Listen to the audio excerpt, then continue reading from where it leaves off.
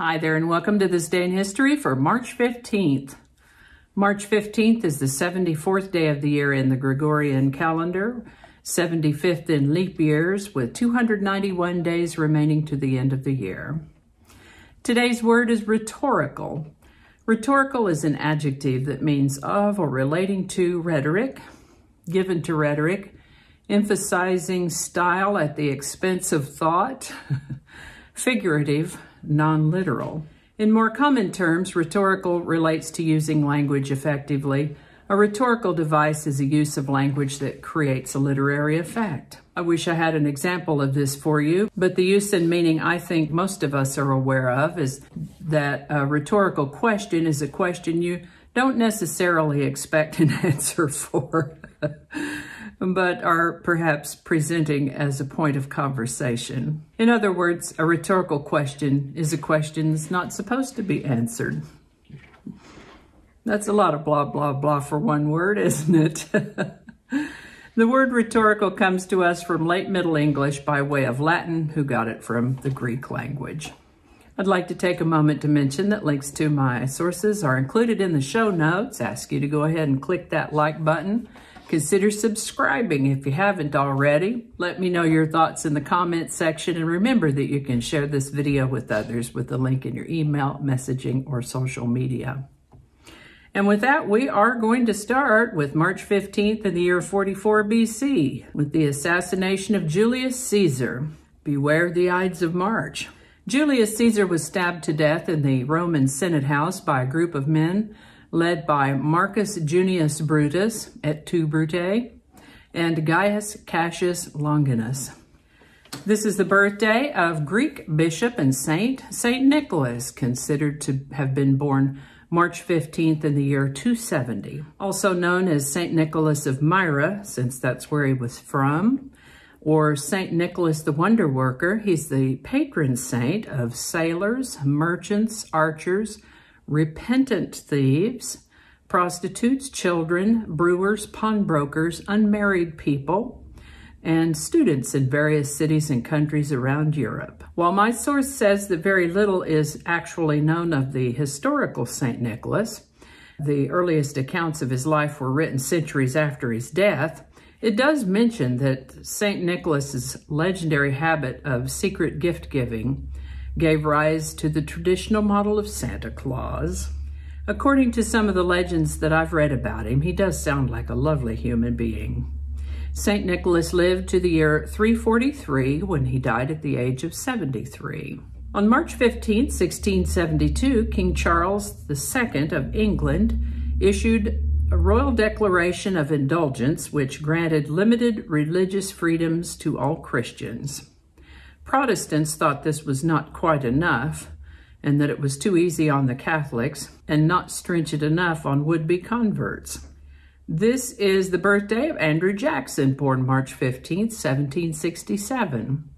He was the 7th president of the United States, and so far we can still see his face on a $20 bill. He died in 1845 at the age of 78. The American Revolutionary War was tough on everybody. They'd been fighting for independence all this time, hadn't been paid in quite some time, and the pensions they had been promised had not yet been funded. Someone composed an anonymous letter and sent it around suggesting that they needed to do something about it. This event is known as the Newburgh Conspiracy, and on March 15, 1783, George Washington gave an emotional speech asking his officers not to support the Newburgh Conspiracy. His plea was successful, and the threatened coup d'etat was averted.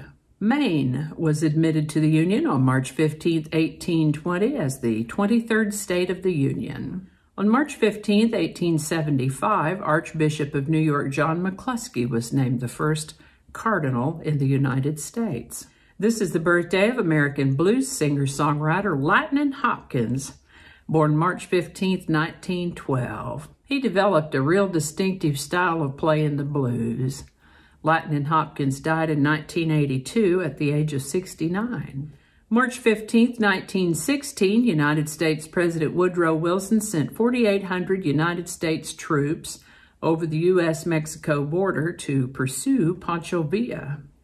Tsar Nicholas II of Russia abdicated his throne on March 15, 1917.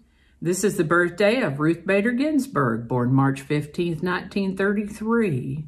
Quite a gal. One of her nicknames was Notorious RBG.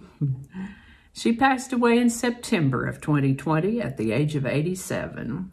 On March 15, 1941, Philippine Airlines entered service, making the airline the first and oldest commercial airline in Asia operating under the same name.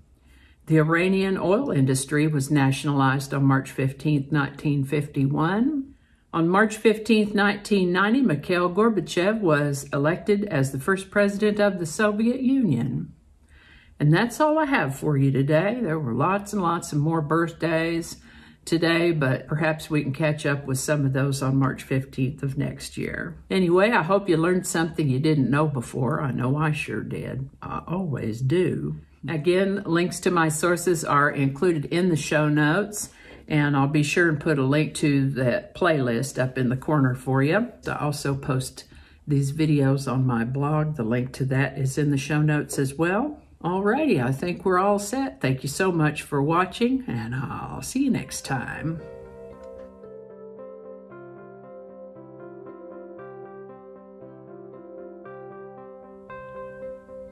We had the door open for a moment, and mosquito hawks have gotten into the house. Nated in St. Petersburg, Florida. It's not Florida. Okay, we gotta make that go to sleep. We'll do that in a minute. All right, let's back that up just a little bit. The Volkswagen microbus, so many mistakes. I don't know how all that's gonna go together, or if it's even gonna make it to the video. We'll just see. That's not gonna go. Probably cut all that out. That'll all be laying on the cutting room floor.